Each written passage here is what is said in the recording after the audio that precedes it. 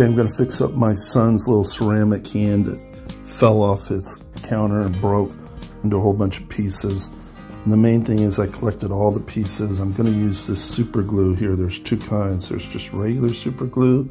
I'm using Gorilla Glue, which I kind of like because it's a little cheaper. And then there's super glue gel, see that? I prefer that super glue gel because it sort of holds things together a little better.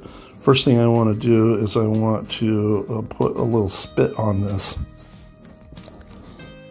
That's the first thing I do because wet things seem to stick together a little better with super glue. So I'm going to spit on both of these a little bit. Just get a little bit of spit on them, or you can put water on them if you don't want to be so gross, but I think it's cooler to use spit.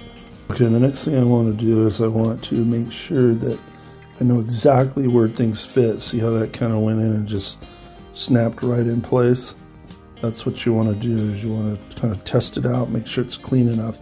I'm going to put my gel on here. Pretty good amount of it. When I did, you could use rubber gloves when you're doing this, but I don't mind getting a little bit of this stuff on my fingers as long as I can wipe it off quick.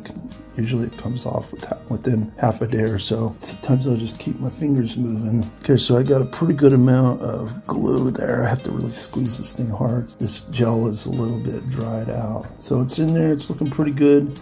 Okay, so now I'm just sort of holding this firmly in place for a good 45 seconds or so. If there's excess, I could just wipe it off. All right, that's looking pretty good. The other thing I might do is just stick a little extra gel on it and rub it in with my fingers. I just tap, tap, tap. Get it down inside the cracks a little bit more. And then rub it off. Make sure it's pretty well cleaned. Okay, you can see I put that together. It's not bad. When I rub the little extra gel in there, it kind of fills in the hole a little bit. And you hold it together nice and firmly. Usually you can get a pretty darn good fit. So that should be pretty strong. I'm going to put a little bit of two-part epoxy to fill in that little chip right there that's looking kind of nasty.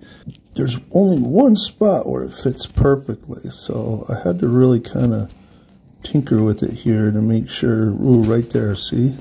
Pretty much the whole crack goes away. Not quite. There's a little chip there. So anyway, that's where I'm going to stick it together. Make sure I get it in that spot. Hold it for a while. It should be good. Super glue gel is the best because it's pretty thick. It won't just run willy-nilly over everything. Okay, with that, I'm going to try to get it lined up where I saw it a second ago. All right, I can feel that's where it goes right there. So now I'm just going to hold it really strong. As long as you don't move it, it should stick together. If you start wiggling it, then the seal will break.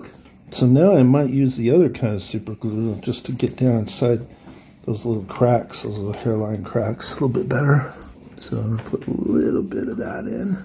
That kind of pushes it down inside the cracks. Just enough. As long as I keep moving my hand and then kind of wipe my hand off. It's definitely creating a little crust here. You can kind of see that crust.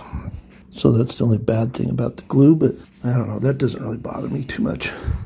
I want to seal this little gap right here. The way to do that is take a paper towel or any type of mesh-like material. I like using anything that has polyester in it, fabric-wise, works really well. That's more of a plastic material.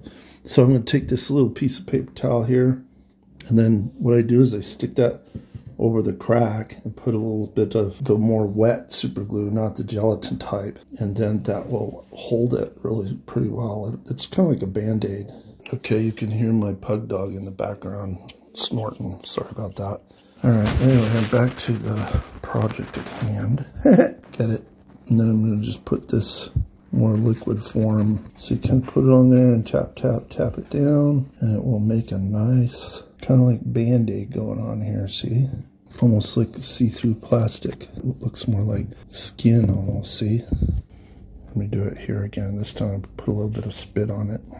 And put a bunch more of the clear, non-gelatinous super glue. They do this a lot in woodworking. It's pretty amazing. They can take an old burled piece of wood and it could have all sorts of chips out of it. It can actually start to crack wide open. And then they'll take this super glue and pour it all over the wood burl, and all of a sudden it's just like pretty amazing, and it fills in any cracks. and then they can keep doing the wood turner, stuff like that, to make it the shape they want it. All right, now my fingers are definitely starting to stick a little bit more. Glue my scissors shut. I've done that before. So it's looking pretty good. There's still some chips in it that I would like to fix. A few hairline cracks that I'd like to hide. You know, this looks pretty bad over here where it broke, busted. You see a lot of cracks.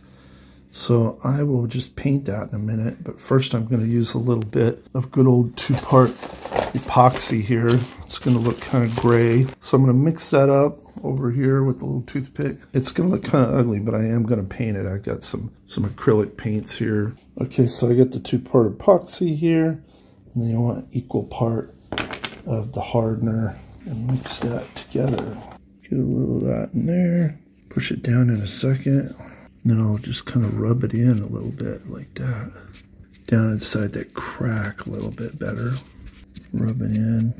Well, that's going to set up pretty quick, so I want to make sure I wipe out any excess.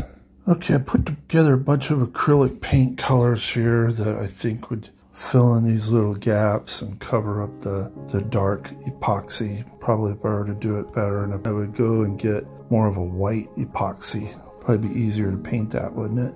Using the paint to fill in spots. Okay, I finally found a pretty good blend of a little bit of orange, brown, a little bit of yellows. It would be a little hard for someone to notice.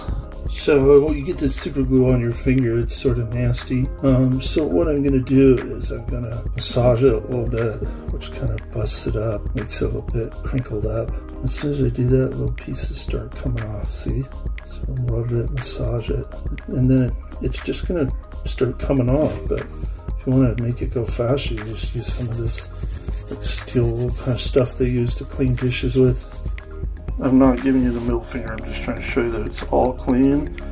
All the super glue came off when I used that little scrubber right there on it.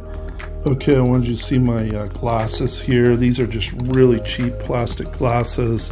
I got them for the computer and for reading. You see they're bifocals. Well, of course they snapped right away. And one thing I've learned is if you use any kind of polyester, something made out of plastic or nylon, they work really well as a sort of a band-aid. You just stick some super glue in there and don't get it on your lens because you can't get it off. Press the piece of, in this case it was just a t-shirt. I stuck it on there, and next thing you know, it's super strong. This is a really good way to repair a frame. You can probably do it a lot prettier and neater than this. Pick a color that's pretty similar, paint it up. They'd probably never even notice. So that's another great tip for the use of super glue, which is a pretty amazing super glue.